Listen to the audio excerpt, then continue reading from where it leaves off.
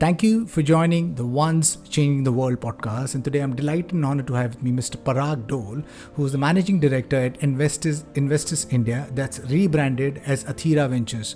Athera is an Indian-focused early-stage venture capital firm that invests in entrepreneurs building sustainable tech-focused companies, and they are ready with their fourth fund to explore the opportunity in Web3, blockchain, and deep tech. So, Mr. Parag, really appreciate you taking time and being part of the podcast. Why don't we start with a small, brief introduction and background? So I grew up in a very small university town in one corner of Uttarakhand, and like most decent students, wanted to. I was basically told you are either an engineer, a doctor, or a failure. So not wanting to be a failure and not being very good at biology, I decided to choose engineering as my path. Not because I loved it, but that was one of the routes open. So went to IIT, did my mechanical engineering, or maybe I should say I did get a degree. I didn't do my mechanical engineering, but and then realized in life that at some time you have to get serious, and went to IIM after that and really focused there on specific areas that I wanted to learn, and I think I matured there a lot. Got into the venture capital business very early. This is 1993 that I'm talking about. The venture capital business in India was about 5 years old then.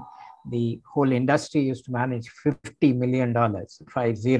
That is a million, by the way. So it was so small when we used to go out at that time and call on companies to say that we are venture capital providers. They would ask us, what interest rate do we charge?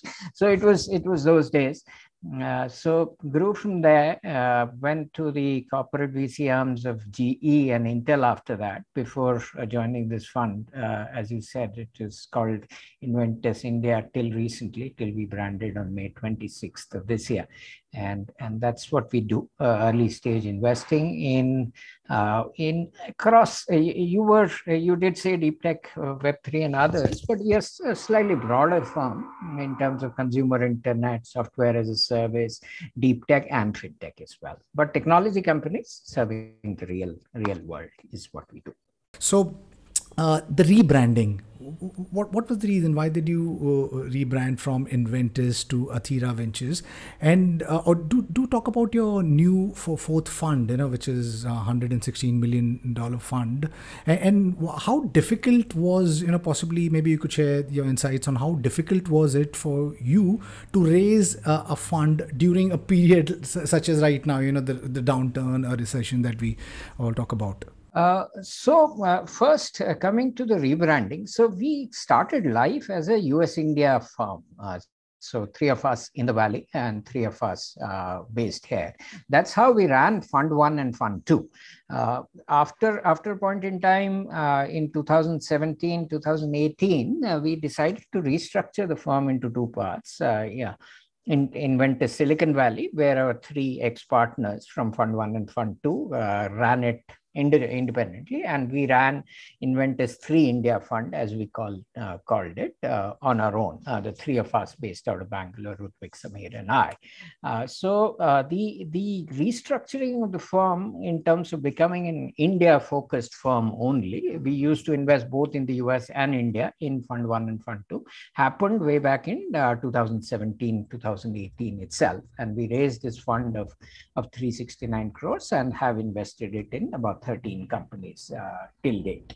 Just to clarify, we have not raised our new fund, but have started raising the new fund.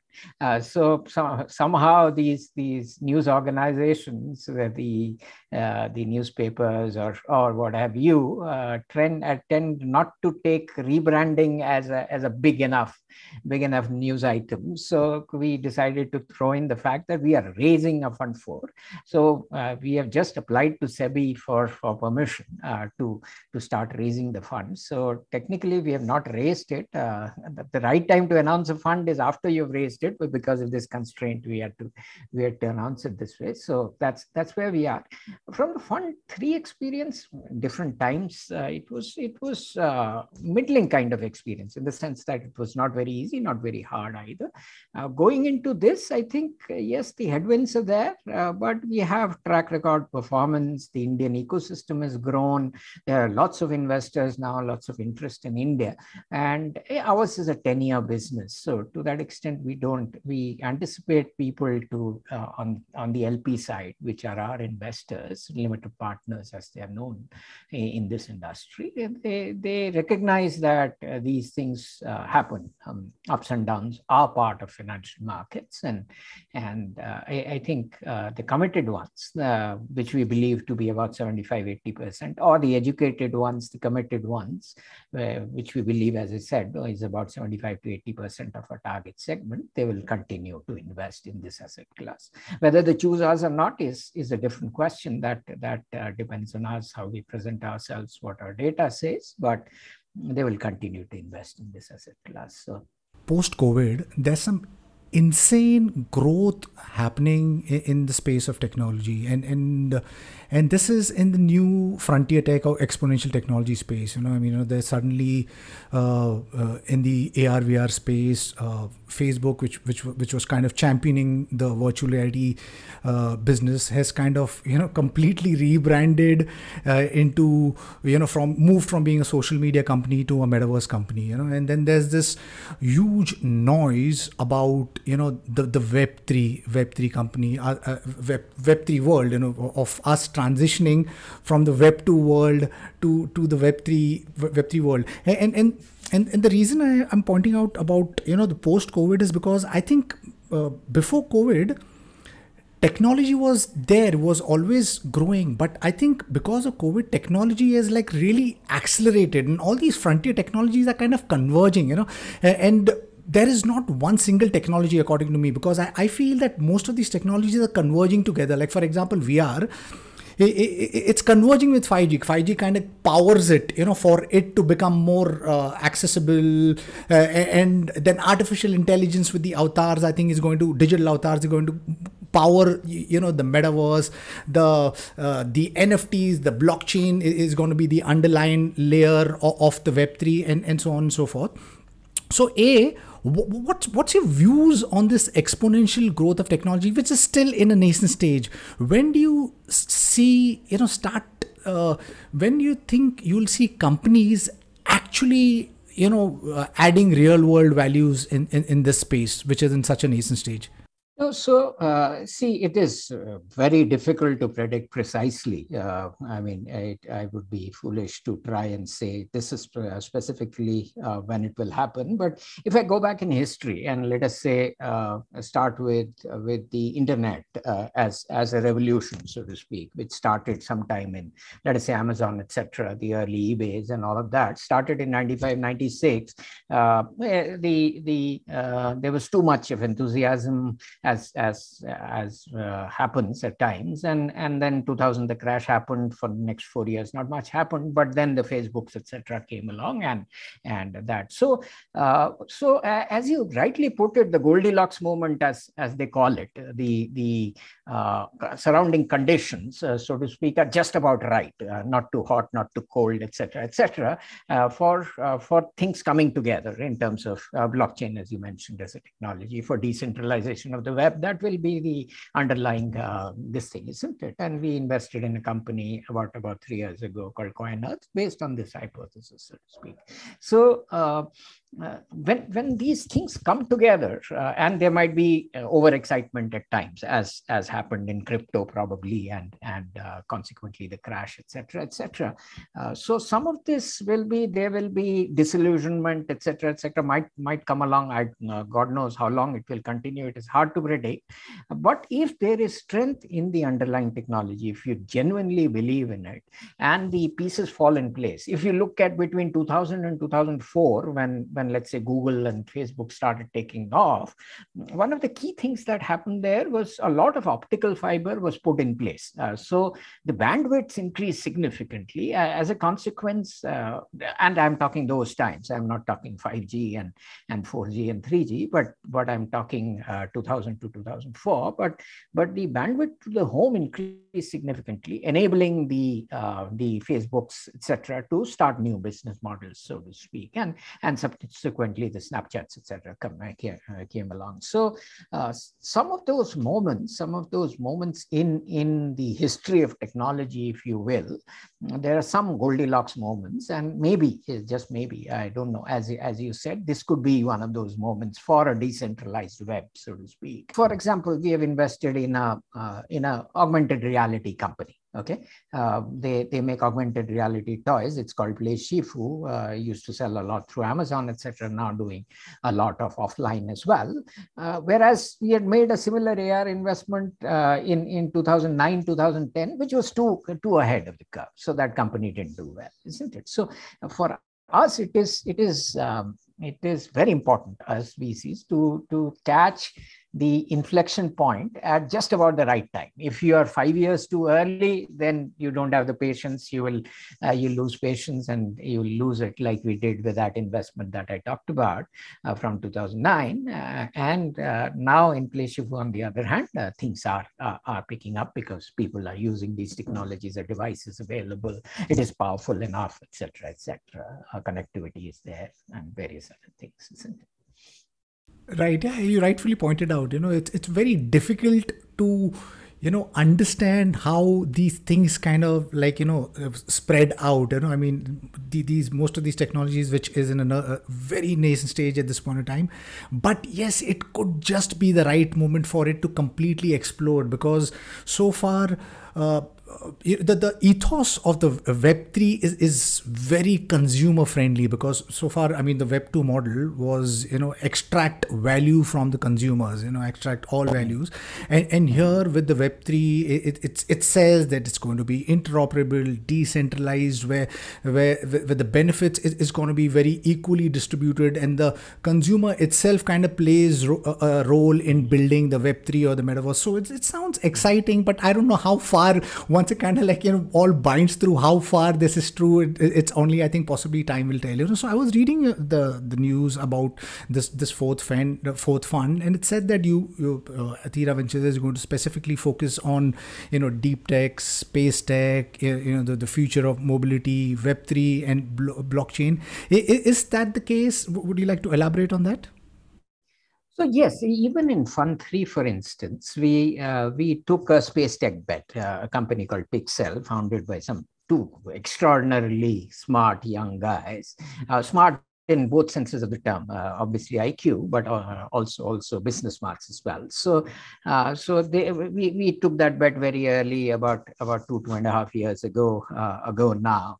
CoinEarth I talked about briefly, which was used blockchain initially for supply chain applications, now does it more for NFT. PlayShifu I briefly talked about, which is that augmented reality company. And we have a fourth one in the deep tech space called Euler Motors, which is electric vehicles, three-wheelers currently, eventually four-wheelers for commercial applications. Think about big basket Flipkart kind of people using it, or so that's those are the kind of technologies or usage of technology that requires R&D spends. Deep tech basically says that it requires R&D spends. It requires you 2-3 years of development effort, isn't it? That is the difference between a deep tech company and, let us say, the typical application software company that we have backed in the past. So those kind of companies started emerging sometime in that 17, 18, 19 kind of a time frame. And I think with the decentralized web movement, so to speak,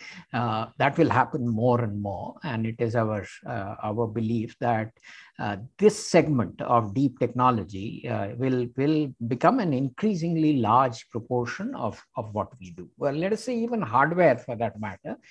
It's while the value lies in software, India's ability to put a hardware solution together and with the most of the value add being in the software, because hardware is now available, sensors are cheap, processors are cheap, everything is getting commoditized at that layer. But you can put these software solutions together just like Play Shifu does, not only software but a creative solution as well on top of it, and develop new products. And that is we will see more and more of such companies. If deep tech was 5% of the portfolio, 5% of the deal flow, maybe 2-3 years back, it is beginning to get to 10-15%, and I think that's going to happen more and more as we go along in time.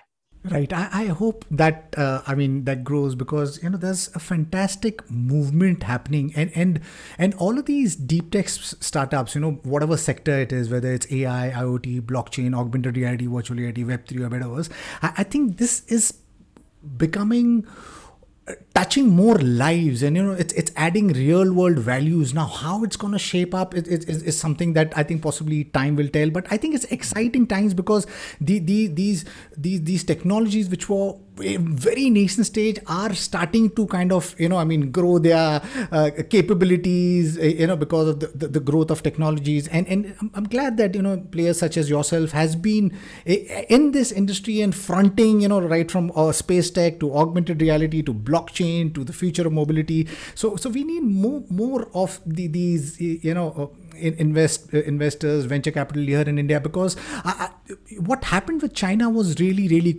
cool, because I think maybe just 10-15 years back, China was known as a copycat nation, and that was that to it. But I think the government put out an agenda that, okay, we need to back or deep tech movement, and then it suddenly exploded. So they don't just have software startups, but they have some insanely awesome hardware startups also. And obviously India is known because of our great minds or engineers, and yes, we are lacking those hardware startups, but I guess once there is more support from the ecosystem, from the government, investors such as yourself, I think there'll be more and more deep tech startups creating really awesome products and solutions, because I think there are a lot of youngsters who at least I come across are really pushing the boundaries. They're asking deeper questions and saying, why can't we do this? And that's exciting, because I guess when we breach that, that okay, if those guys are doing, why can't we do it? And can we do it better? Can we do it more frugally?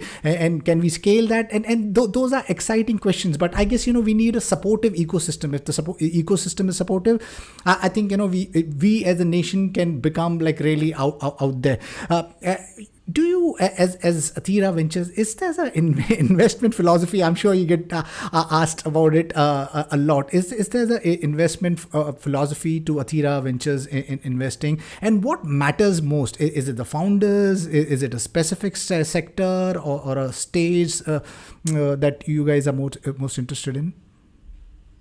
So for us, it is founder matters the most, honestly, because it is a long journey. It is a journey of ups and downs, etc. So that founder's ability to passion and persistence is the way I classify it. So those two things are the most important things in our mind. When we see a passion for solving a problem which is large enough for us VCs to be interested in it, and a founder who's persistent enough, has displayed persistence in the past, or has it in his genes, in his or her genes, is that combination that we are looking for when we are going out to back. So those are some of the key things I would say that is required for this thing. Yes, the ecosystem has to be there. It can't be too ahead of the curve. All those things I talked about, but increasingly many of those problems are getting solved in India. The ecosystem is improving. The government is being supportive. Space tech, for instance, the government is very, very supportive, isn't it? So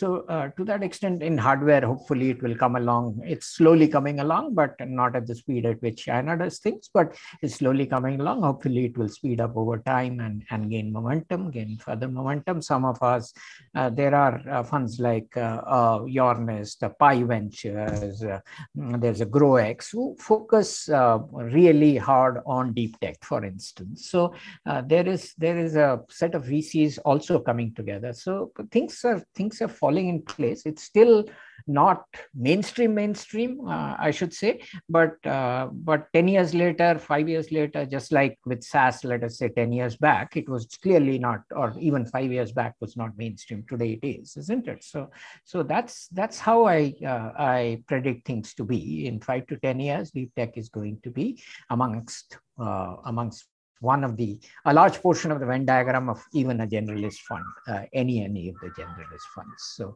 that's how it is going to be, and it's going to be a significant portion of the deal flow as well.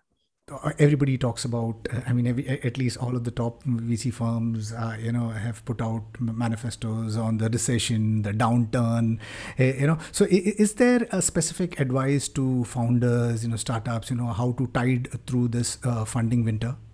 So what I would say is differentiate between the controllables and the uncontrollables. Okay, the macroeconomy is an uncontrollable. You can't do anything about it. So why fret too much about it? You can just be reactive to it. Yes, if you're burning a lot of money and some of that burn was not making sense, obviously cut it out. So take those calls. But if you were intent on solving a deep problem and remain as committed to it, I see this as temporary. And this will change, and these things, storms come and storms go. This is another one of those storms. Just like the last 3 years, 2001 rolled back for those 3 years. 2018 to 2021 was not normal either, because there was a bit too much euphoria that people accept today. This is also not normal. Just getting into a sustenance mode and kind of be a cockroach and somehow survive is not the advice I would give today. Yes, at the beginning of the pandemic, I would say that, because we didn't know what the pandemic was about. But the world has seen many recessions, even if it's still not a recession. Even if it comes along, world has seen many recessions.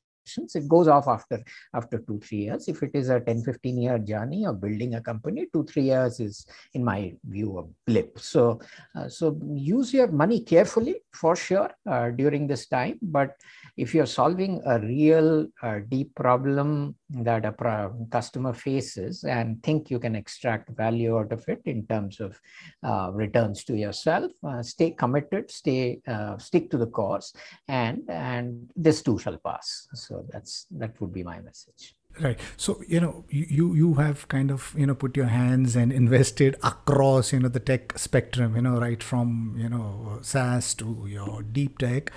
Is there a sunrise sector or something you think could be the sunrise sector in the next few years? Our philosophy has always been, we have defined, we are throwing our net wide. Let's see what comes in. And if that founder plus market combination looks exciting enough, then you pull the trigger. That's been the approach. So asking me about what that technology movement or whatever is going to be, I'm not even going to try to predict. I'm just going to listen to a lot of people, what makes sense. I'll test that hypothesis with people who are experts and take a view. That's the approach that we have taken to the problem. Some people say that, okay, we'll do only SaaS, or we'll do only deep tech, or maybe only artificial intelligence. We are not in that camp. We are broader investors. So throw the net wider and don't predict. It's putting the cart before the horse, isn't it? The entrepreneur knows much more than you will ever about a segment. So why bother about it? So yes, you see some trends. Electric vehicles is a trend that you see, isn't it? That is evident to anybody who reads the newspapers. So that you see, and that you take advantage of and predict. But would I say Tesla started in 2002 or something like that? Would I be an investor in Tesla in 2005, that would be too early making that mistake. So going back to that mistake that I mentioned on the AI side. So to that extent, there is a right time to invest, and we try to catch that right time, if you will. We can't be too early, too late. Yeah. Could you talk about what makes a eye-grabbing pitch deck? So insightful insights, especially on the customer side, that you have derived thanks to your experience or your exposure to the customer base is what we are looking for. Somebody who understands that problem, the deep problem, is solving what we call is producing a painkiller, not a vitamin, and not a good to have, but a essential to have kind of a solution. That's what we are looking for. Started by a team that has both the expertise on this side and the willingness to do this for the long haul, and lives and breathes that problem. See, when somebody gets obsessed over a problem, that's when you want to back that person. All of us get obsessed about certain things, and when we get obsessed about it, we achieve it, isn't it? That's who we are. That's what we are. At least the well endowed or reasonably smart amongst us are. We want to go after that problem and solve that problem. That's the kind of people we want to see and back. And long term thinking. It's not valuation tomorrow. It is the end goal. If a company lists or when you sell your company, that's that delayed gratification of living through a recession if it comes along, and keeping your head down and working through it, through tough times, when people leave you, when you don't have enough money to execute at the speed that you want to, living through all of those days for that prize at the end. That's the mentality that we are seeking, and that's the kind of profile we are seeking. There's a question from our listener. His name is Aditya Mani. He's the founder of Yologram, which is like a metaverse startup.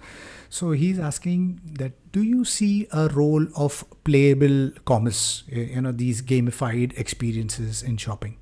So I don't know. I haven't thought about that problem. So I shouldn't offer an opinion there. Honestly, I don't know enough. I don't know enough.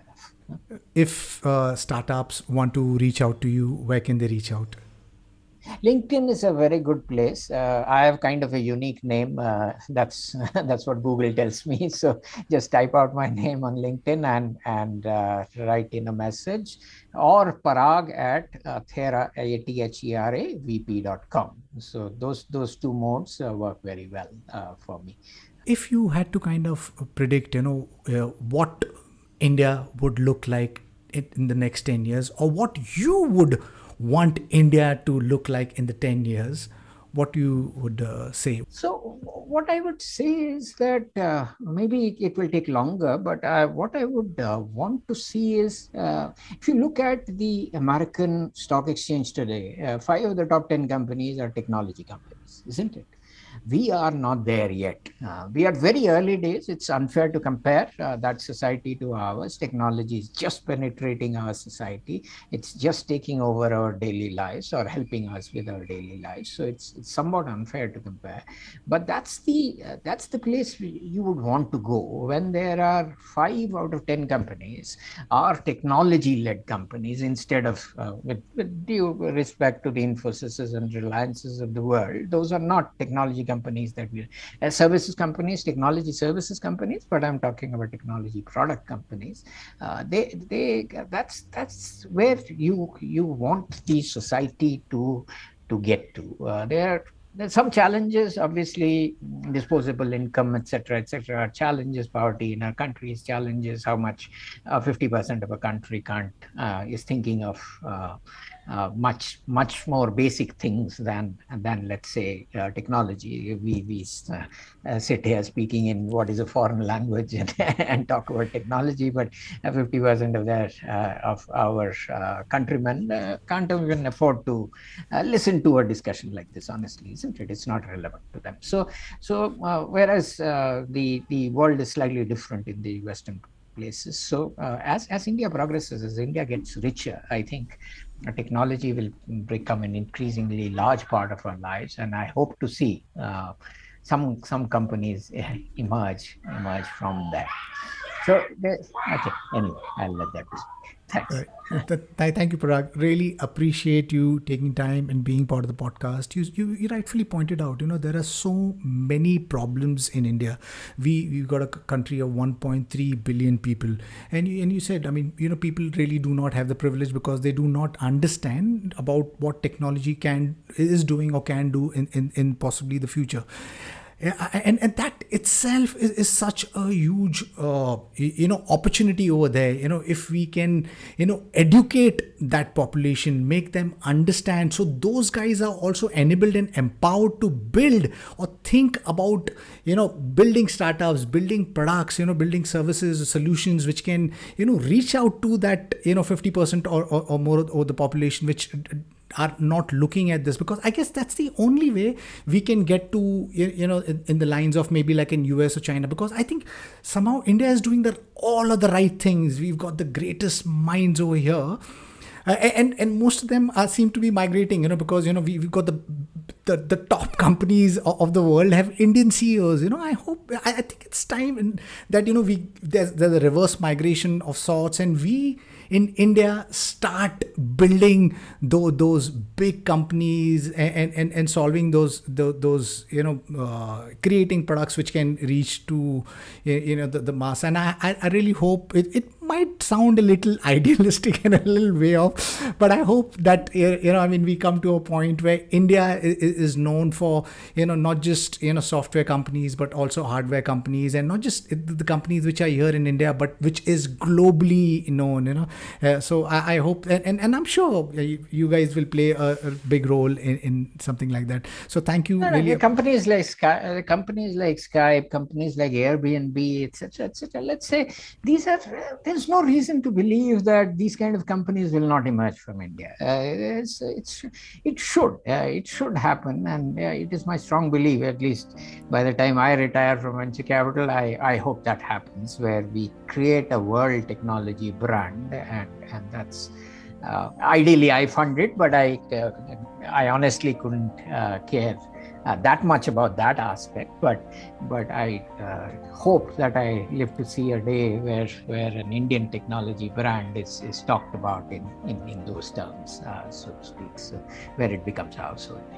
I take those last words really seriously, and I really hope that that's the case, that we will see an Indian company become global, because I guess we've got the right ingredients. Everything is right. It just needs to come together. So thank you. Really appreciate you taking time and being part of the podcast. Wish you and the team at Athera for the fourth fund, and I'm sure there'll be like a bunch of startups which will get enabled and empowered by you. You guys have been at the forefront, right from Pixxel to Play Shifu to Coiner to Euler Motors.